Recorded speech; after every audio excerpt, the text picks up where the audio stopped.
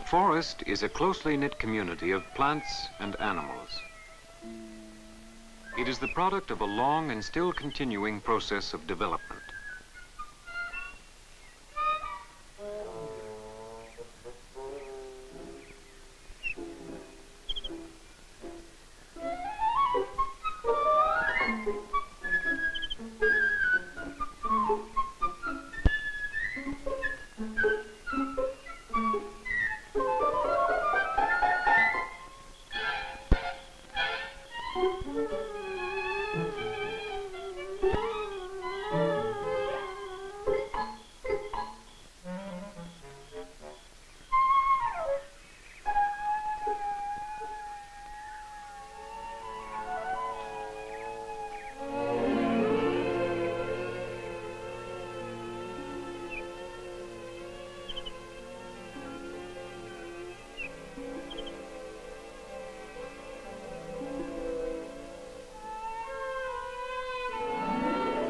The broad-leaved forest, so characteristic of the southern fringes of the great Canadian Shield, rests on the rubbish dumps of ancient glaciers, on land which was sculptured into its present form during the last ice age.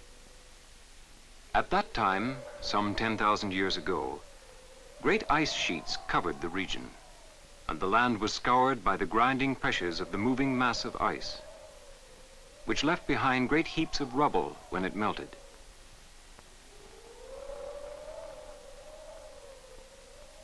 As the ice retreated northward, the forest came close behind.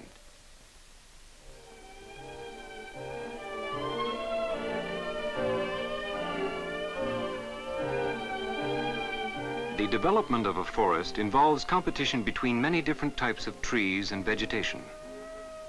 Competition for the sunlight, which all plants need. Competition for available moisture and minerals in the meager soil. Much of this competition, this battle for light, moisture, and food, takes place between the seedlings on the ground. On the floor of the mature hardwood forest, maple seedlings are in the vast majority.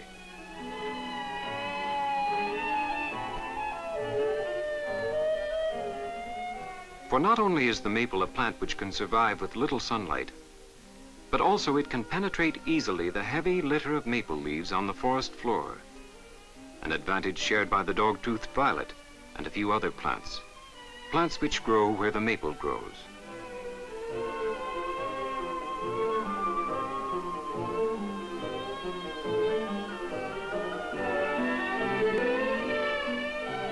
In developing to a more or less stable community, the forest passes through a succession of changes.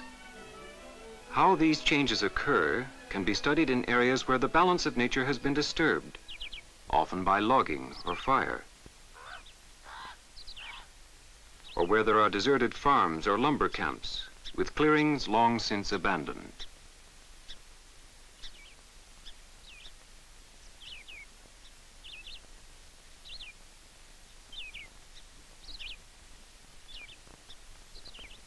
Among the early plants which spring up in these cleared areas are bracken, goldenrod, and others.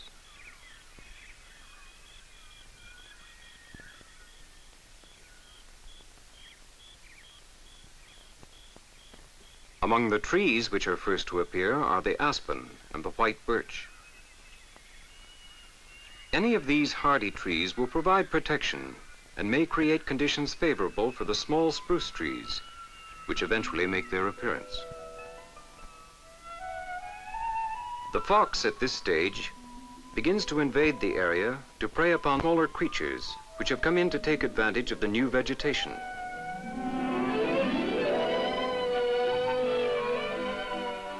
Another newcomer is the groundhog.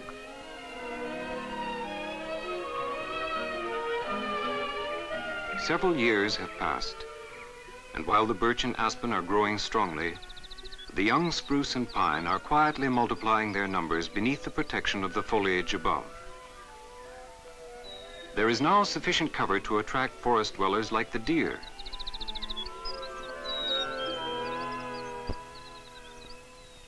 Later on, the spruce and pine will overtake the birch and aspen, which are short-lived trees.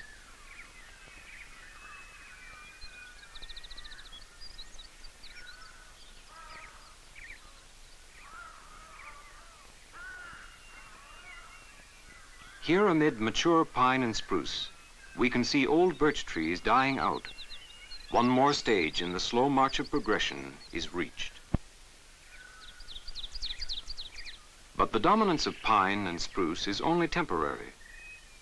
At each stage in this development, the current vegetation adds its quota to the litter of the forest floor and subtly changes the balance of the soil. Now, the amount of shade and the condition of the ground are such that the red maple will begin to appear. The maple's ability to penetrate the litter soon makes it an active competitor with other seedlings. In the course of time, the maple trees will be almost as high as the old pine trees.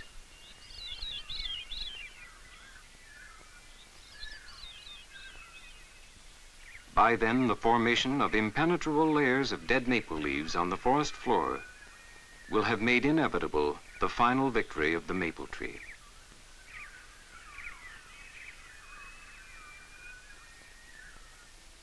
Soon, only a few huge pines remain, and maple has achieved supremacy. And so today, in the forests which spread along the fringes of the Laurentian Shield, maple dominates the scene. A scene which reaches its peak of magnificence in the fall. For the inhabitants of the forest, the fall is a period of change. For the deer, it is the time for mating. The buck's neck swells, and his antlers become fully grown. The near approach of winter, too, causes the coats of all deer to thicken.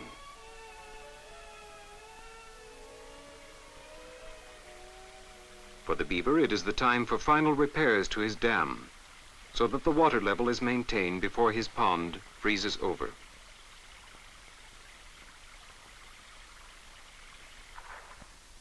For the chipmunk, it is a matter of storing as many seeds as it can before the snow falls.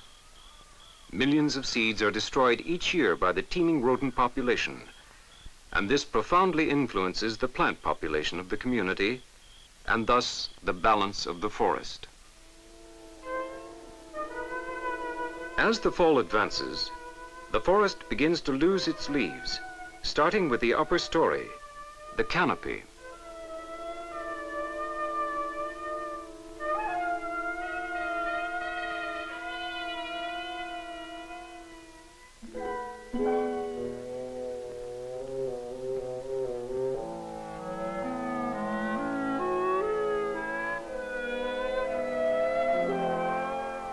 Winter in the forest is a time when the trees are dormant. For the animals, it means an intensification of the struggle for survival, a long fight against sub-zero weather and lack of food.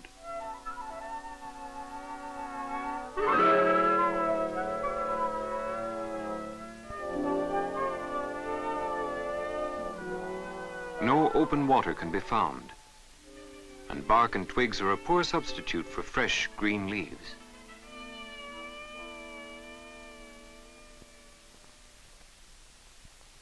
With the warmer weather, the rising sap will ooze from the bitten twigs, periodically to freeze again into icicles.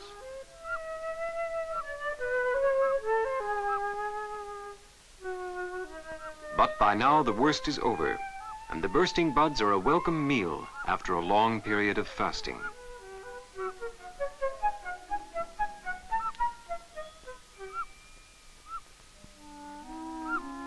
The coming of the thaw leaves the forest floor covered with many pools of snow water. These provide early breeding places for the many creatures like insects and frogs and toads to lay their eggs. It is the spongy humus of the forest floor soaking up much of this water, which makes the forest such a valuable conserver of moisture over large areas of land.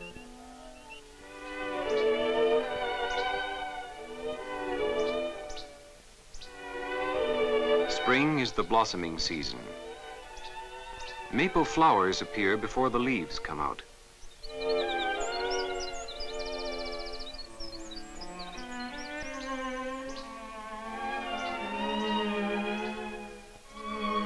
During this time, sunlight can reach the smaller plants on the forest floor, like the white trillium and the red.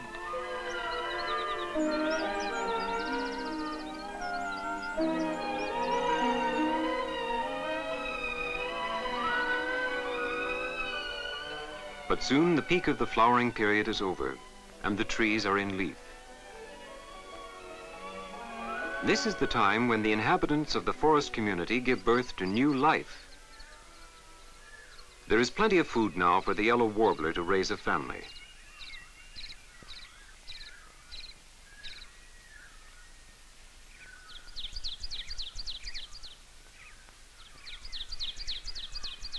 The youngsters of the forest always have some protection during their early development.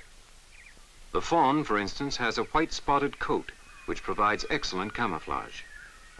At this stage also, it lacks the scent, which will later attract its natural enemies.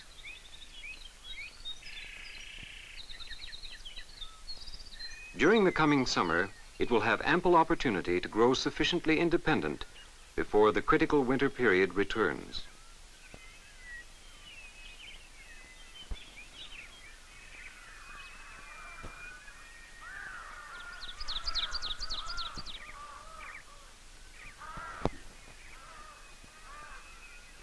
The forest is an integrated community of living things.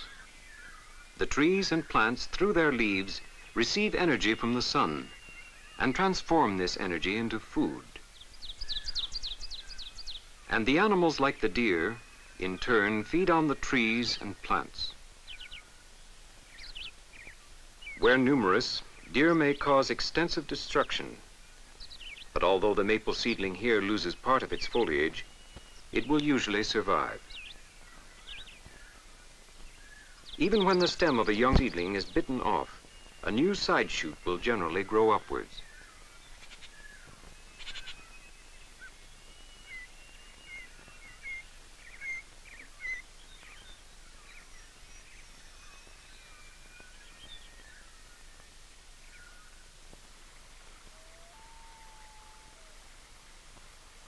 The beaver, on the other hand, uses trees and bushes for the building of its dams, while the bark and leaves provide it with food.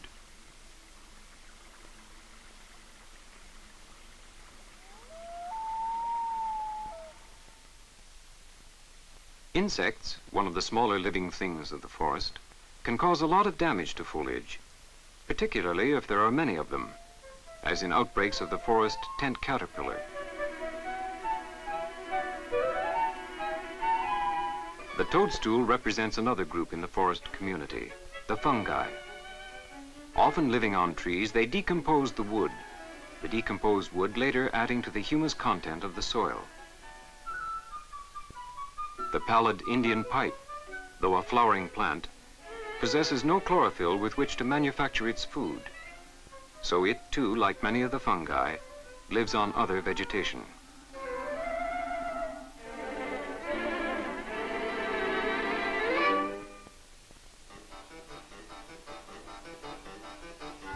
The industrious ants help in the process of decay. Here, way up above the forest floor, they tunnel through the wood of a tree, opening it up to infection by fungus spores.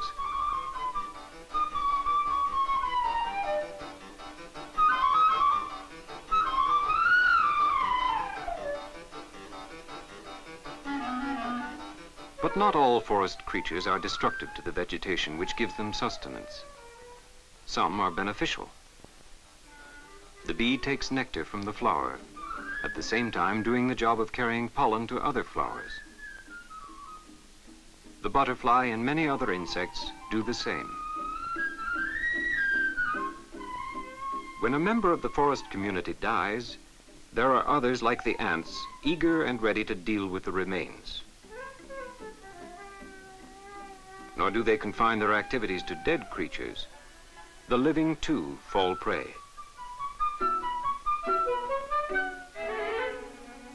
Insects and their larvae, too, are a welcome change in the diet of the mice, which live for the most part on seeds. But mice, at the same time, provide food for the bigger members of the forest community. The marten, for example, one of the swiftest hunters of the forest.